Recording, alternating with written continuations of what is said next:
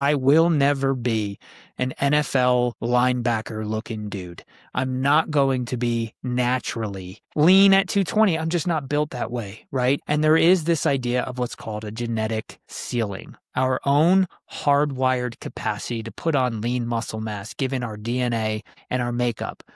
There's not a failure in accepting our own limits, right?